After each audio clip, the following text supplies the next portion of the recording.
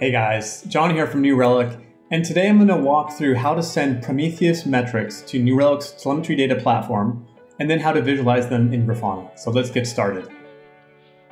I have an environment running Kubernetes that's exposing Prometheus metrics, but instead of worrying about managing storage, availability, and scalability, I'm going to use the Prometheus remote write capability to send my data to New Relic's Telemetry Data Platform.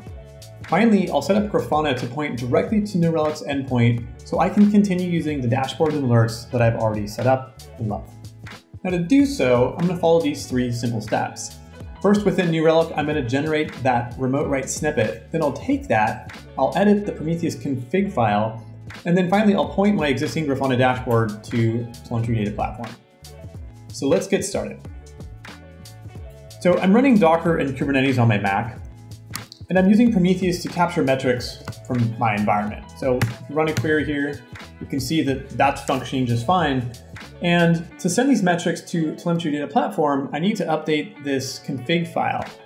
And the remote write section of it isn't here yet. That's because we haven't done anything. Of course, I have an existing Grafana dashboard. It's pulling metrics from localhost. And then we're going to do our work initially within New Relic. So I've got a query here at the top to see what metric data is flowing into the system. Go ahead and run it. And as expected, there is no data yet because we haven't done the work yet. So to get started, we'll close this out. I'm going to come up here to add your data. I'll go down to the open source monitoring system section, select Prometheus, select my account. I'll give it a name, and we'll generate that remote write snippet. Now, on my Mac, I'm going to go ahead and stop Docker from running. And then we'll update our config file. So I've already downloaded the config file. We'll use Vim to edit it. And I'm just going to put it down here at the very bottom. So on the left, I'll copy to the clipboard, paste it over here, and we'll save it. And that's all we have to do. So now that we've done that, let's restart Prometheus, this time using the config file.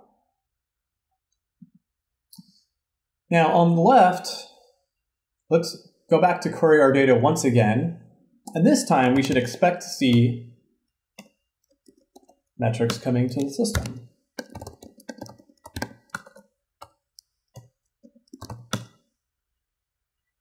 And as expected, we now have Prometheus metrics flowing in via our remote write.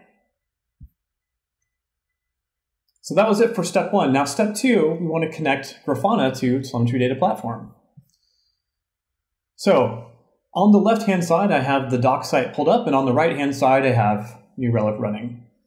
So step one, it says we need to create a new xQuery key. Now this points to its separate doc, so let's open that up. And step one on this doc is to go to insights.newrelic.com. I've already got that up on the right-hand side. Manage data.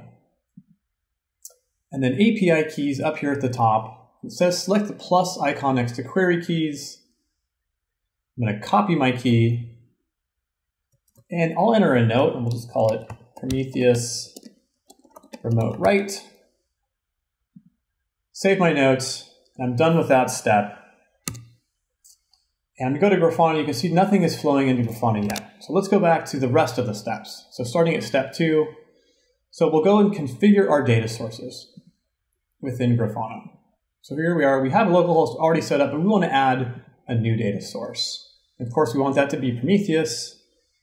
And we'll change the name here. We'll call it from New Relic. And step five is optional, so I'm going to skip that. Step six, I'm going to skip for now. I'm going to go to step seven because I already have the key in my clipboard. So we'll go under custom headers. We'll add that header. We'll give it the name of xQuery key. And I'll paste the value from my clipboard. And now we'll go back to step six. We'll grab this URL here. And here, we paste it over here in Grafana. Make sure we remove that space. And then step 8 is HTTP method. We'll select get, save and test. And it looks like the data source is working, so let's go to the dashboard that I have set up. And we'll do the last 5 minutes, and we can see that data has just started flowing in from our remote write. And that's how easy it is to send your Prometheus metric data to New Relic's Telemetry Data Platform and view it in Grafana. So you can let New Relic handle data storage, scale, and providing a global view of not only your Prometheus metrics, but all of your telemetry data. And with 100 gigabytes per month of free ingest, forever, there's never been a better time to try it out than now.